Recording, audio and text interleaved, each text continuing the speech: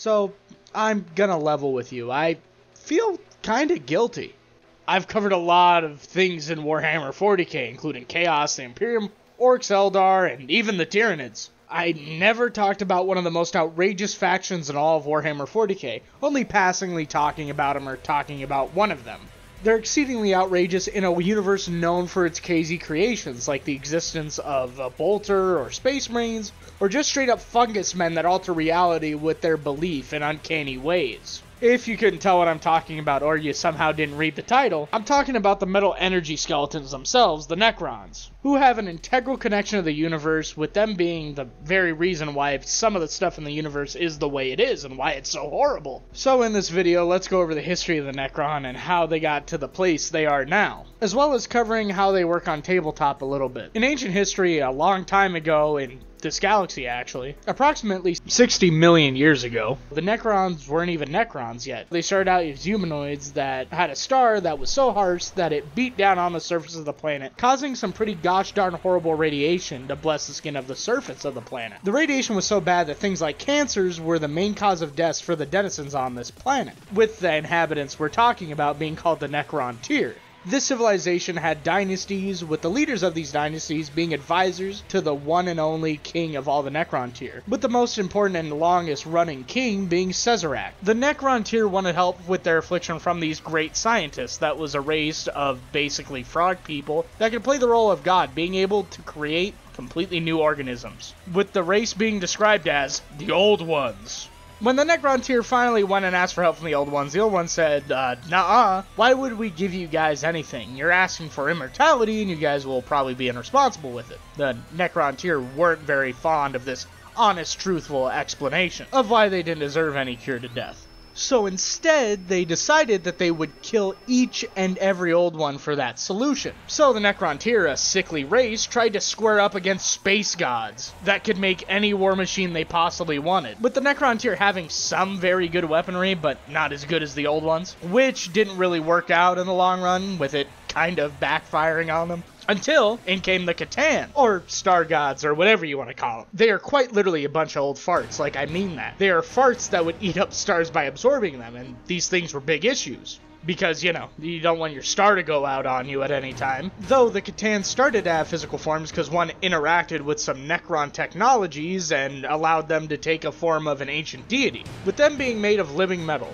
There are quite a few of them, and they spell death for any solar system they're in, but the Necron tier didn't really care about that when the Catan had a solution to all of their problems, with them being able to promise eternal life and to have some secret sauce to deal with the Old Ones. And that secret was biotransference, which totally doesn't have any issues. Hey, Cesarak, current ruler of the Necron tier. Yes, you. The starting gods promise you exactly what you wanted. Everything you wanted is now yours.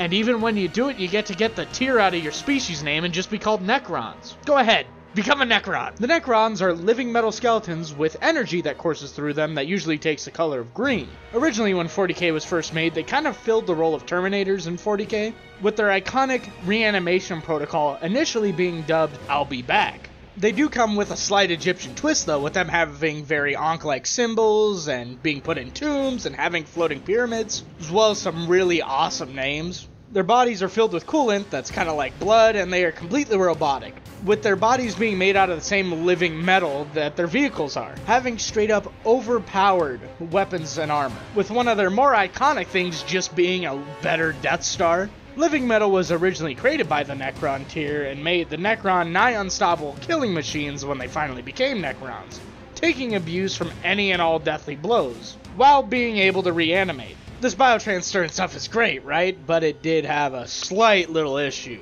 where if you went through biotransference, your soul would be eaten by the Catan, with you turning into their mindless drones. Cesarak would go and get turned into a Necron himself and be a mindless slave to the Catan, with some of the Necron tier happily joining their king while others would be dragged in, kicking and screaming. The Necrons would fight some of the old ones' creations like space elves or space orcs before they became space orcs, with them fighting in a war so big and so outrageous that it made modern-day 40k look like a petty squabble between children over toys on a playground. Eventually, though, some Necron leaders were able to regain their free will. Notice how I only said leaders. The denizens of the Necron tier, the normal people, got turned into unfeeling drones forever, never to be people again. So the Necron leaders all banded together to constrain the Catan by chopping them apart and putting them in fragments, rebelling against them. They also had to put them in fragments because they were space gods that couldn't die. Then they looked around the galaxy and realized how horrible it was to be alive at that time, or just to fight. Cesarak in shame went silent, getting what he wanted for him and his people at unspeakable cost, becoming the Silent King. With him now having 2 Necron monoliths speak for him, which are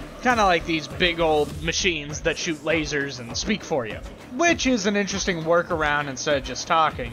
But I guess damning your race into a bunch of skinless bone men that are now soulless and wish for nothing more than to have their mortality back does make it feel like that sometimes. In modern times, some Necrons started waking up during the Great Crusade, being able to see humanity and the Emperor start to spread across the galaxy. A galaxy that's obviously the Necrons' property, because they are the oldest race that lost everything to earn their places as the universe's one and only true rulers. Which is kind of like every single race's reason why they're the best and everybody else sucks. The Eldar doomed the galaxy with a new Chaos God, the Quirks gave themselves acute brain damage that made them become orcs, and humanity just had that whole Horus Heresy thing happen. And don't forget the Age of Strife. Humanity really goofed up there. But the entire galaxy will be a clean sweep once all the Necron wake up and unite together under one banner. But, you know, that's not gonna happen anymore. There's some issues and holes in that idea.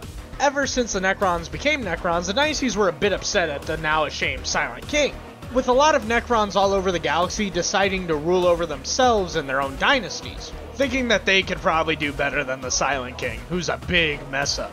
There are such dynasties as the Sautek dynasty with Imhotep the Stormlord, or the Amunos dynasty with Orokin the Diviner. This guy's cool because he can see the future. Or you could have the dynasty with the one and only bastard skelly kleptomaniac, Trazen himself, who comes from the Nihilak dynasty. With each and every one of them having its own unique culture that act differently, sometimes being defensive, shooting higher energy beams, or being better at melee, or other stuff that is designated to them and their allies for lore reasons or for tabletop reasons. The Necrons also have a small little issue besides being a fractured society that hate each other, because even though they have this impossibly large and destructive firepower, a lot of them just aren't awake yet, and they're just kind of eepy sleepy. It's conveniently never told how many Necron are still to be awakened. Sometimes in stories it's only a percent of these skeletons that have woken up in a given story, while others explain that all Necron in the region have awoken. So until someone can figure out the exact numbers that will probably never be disclosed, it's constantly said that a drawback on the Necrons is that their forces are limited,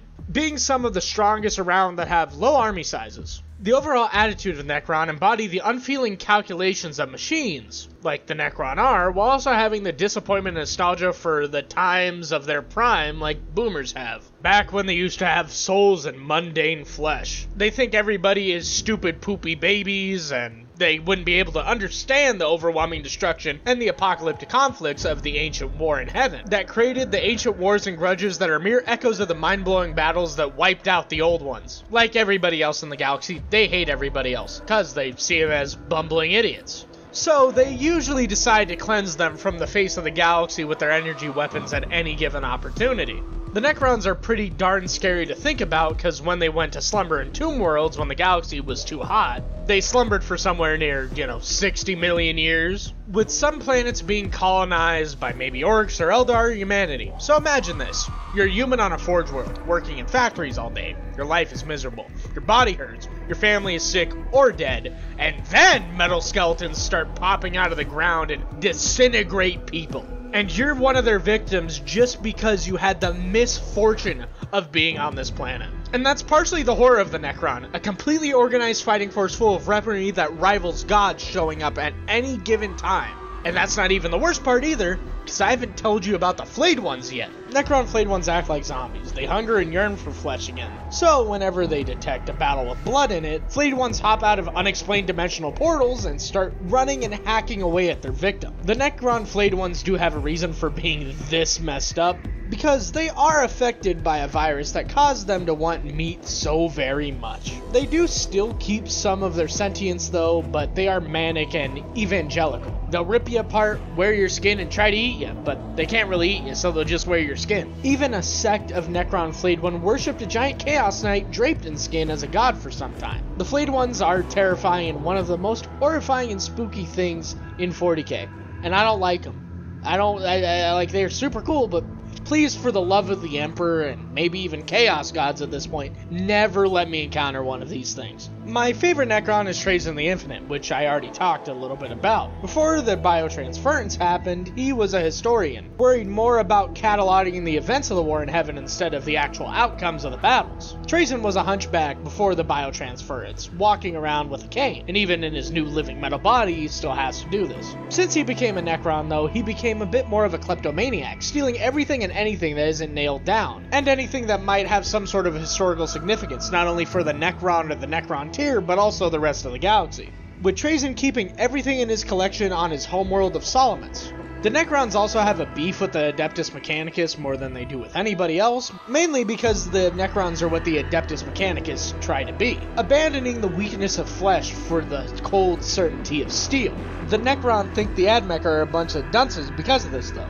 They truly hate their soulless existence, and seeing anybody trying to emulate it makes them so angry, with them hating the idea that the Admech are trying to do what the Necrons accidentally accomplished. Often the Admech show interest in the Necron because they just kind of want to know how Necron work, but they never really find anything out because working on an alien like that is sort of tech heresy. On tabletop, the Necron are tanky and constantly reanimating armies that are powerful in close range and medium range combat, being able to be real bastard skellies to deal with. Their main real issue is them not having a lot of units with a giant amount of point costs. But Reanimation Protocol, which is one of the Necron's passives, makes it so Necron can just kinda get up if they die sometimes. On tabletop, the Silent King is one of the most interesting models you can play with, mainly because his rules change all the time. What I think was the most interesting Silent King we've ever had is when you would place him into a group of units where he would explode on death, destroying everything around him. And now he isn't played much because he's bad and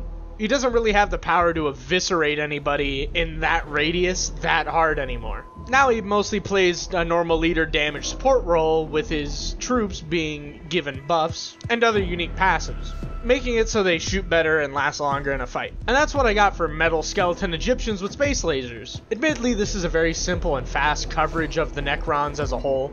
What do you guys think about Necrons, or do you have any requests for topics on Warhammer 40k? Make sure to tell me in the comments down below. I think the Necrons are, yet again, pretty fun and iconic for Warhammer 40k, embodying the dark, horrible stories while still having some of that action movie cheese and outrageousness that 40k is known for. Till next video, fellas.